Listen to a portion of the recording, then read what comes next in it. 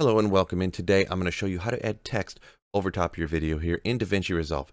First of all, you want to go up to here where it says effects. You come down and under the toolbox it says titles. We're just going to grab the basic text for now.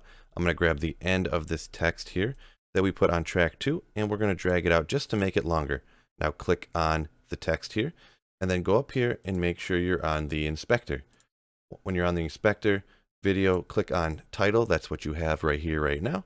And you can change it to say whatever you want. We're just going to go text, no big deal. We're going to go ahead and pick a different font. How about this one right here? Why not? We're going to go ahead. You can change the color in here under color. You can increase the size by dragging this left and right. That looks like a good size. Nice and big.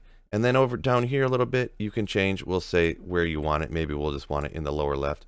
We'll go ahead and make it smaller too if we're going to put the text in the lower left here.